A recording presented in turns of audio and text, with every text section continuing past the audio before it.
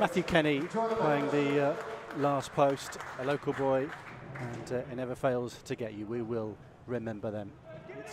Garner was there ahead of O'Hare, and here's Kabasele moving up towards the halfway line, looking to release Sarr, who takes it down in his chest. Level with the edge of the penalty area, right hand side. Gray makes a run towards the near post. Here's Gray, can't quite get there. Cleverly turns it over the bar. Cleverly coming in round the back, crept in behind Sam McCallum, slams the floor in frustration, couldn't keep his shot down. It remains 0-0. Well, it's great movement, nice patient passing move. Andre Gray's inches away, and Tom just couldn't control it from his left with his left foot. First time infield to Sheaf. Fine Walker on the edge of the box, he nods it down. O'Hare with a lovely little dummy. It'll come to Biamu, who fires over the bar from the edge of the penalty area. Watford have a goal kick. Yeah, a little bit of indecision in the back three there, and who's going to attack the ball. Fortunately, it falls to Biamu and not Walker or O'Hare. I'm sure they would have hit the target. Now O'Hare for Coventry, holds off Garner, works it to his left-hand side, and Giles running at Feminier. Still Ryan Giles going on the outside of Feminier, and he's headed wide from close range. Biamu holds his head in his hands. He's inside the 6-yard box, Maxime Biamu, and heads it past the near post of Ben Foster, and it remains goalless. Corner is taken short again to Sema. Now to Cleverly once again. Cleverly whips it towards the near post. Goalkeeper parries it. That was going in from Tom Cleverly. Goalkeeper saw it late, but parried it away to safety. It's a little bit brighter from Tom. Good weight of pass from Sema. There's Tyler Walker on the edge of the Watford penalty area. And Hamer releases O'Hare, and it's shot over the bar. Did Foster tip that over? It's a save from Ben Foster. Denying Callum O'Hare his second goal in a week. Fine save from the Watford stopper. Now Capu once again. Out to the left-hand side, and Sema. First touch goes round McCallum. Sema into the penalty area. Still going Ken Sema. Cuts it back behind Gray, and it comes off Andre Gray, who'll claim it. And Watford have the goal. Watford break the deadlock. 8 minutes into the second half, and it's that man again, Ken Sema, with his 5th assist of this championship campaign. His cross hit the defender, but Andre Gray, I think, got the final touch, and he grabs his first goal of the season.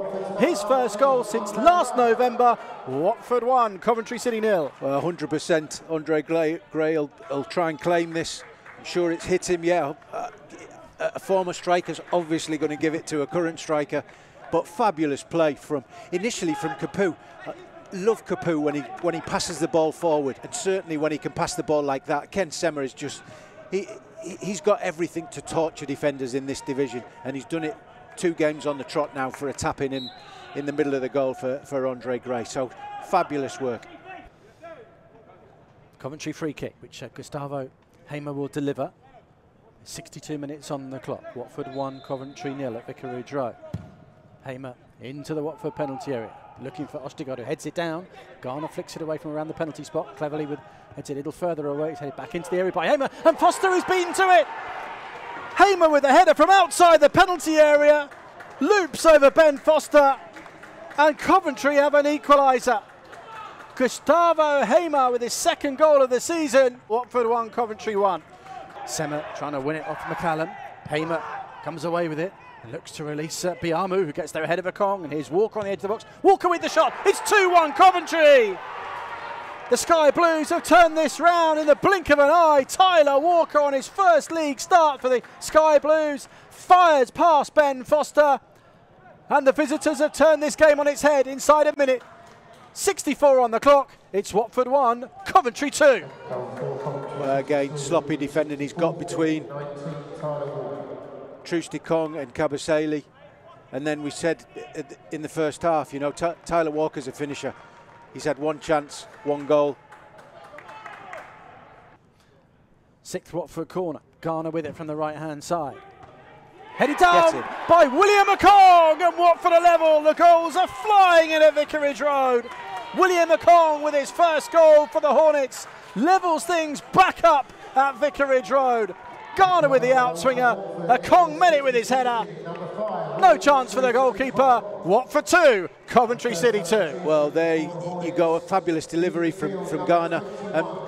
With their zonal marking, you just get in between them, and if the ball's right, Ekong couldn't miss from there. And you can see by his reaction, you know, he'll be disappointed from conceding the 2nd goal. Kabasele thumps the ball away. Sarr flicks it on.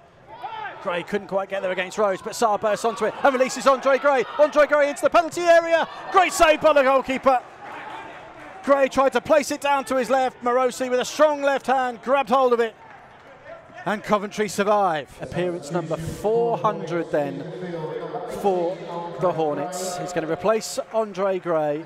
Troy Deeney becomes just the 11th man in Hornets history to reach the 400 mark. It's his 370th in the league. It's his 74th appearance as a substitute. He looks in great shape. Ghana having to turn away out towards the left-hand side and cleverly. Sema outside him. Here's Ken Sema. One against McCallum again. Gets tight to him. Sema goes on the outside and he can beat him and he chips the cross up. Too high for Ngakia. Ghana couldn't quite get there. It'll come to Sarr on the edge of the penalty area again. Sarr's cross. Was that blocked by O'Hare? It's a Watford penalty. It's a Watford penalty for handball by Callum O'Hare, who's going to get a yellow card for his troubles. And you know who is on the pitch on his 400th appearance. Yeah, it's again fabulous work from Sema. I think Coventry could argue that they deserved a foul from Ghana's challenge, but Callum O'Hare's hands are above his head in an unnatural position. It's an obvious one for the referee. And like you say, Deeney's on the pitch. I had the conversation with him a week or two ago about who would take one. Well, what do we know? Because Ismaïla Sarr, having earned the penalty, is going to take the penalty.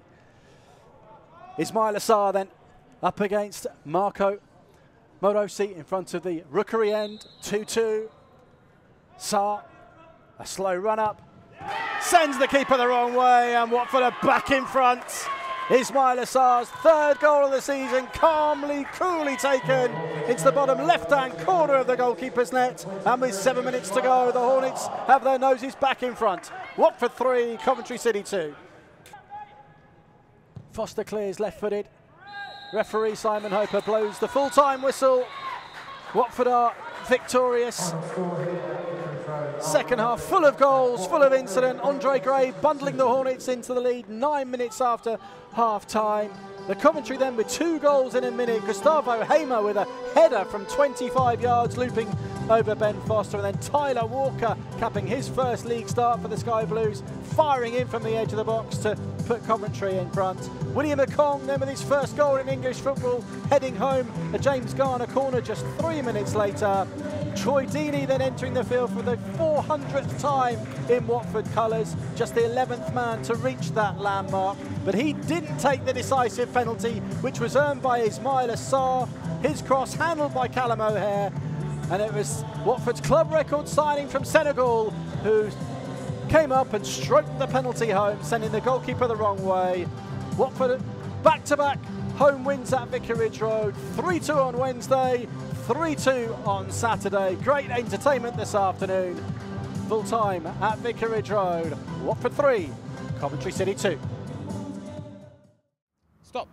Don't go anywhere. Click here for more videos.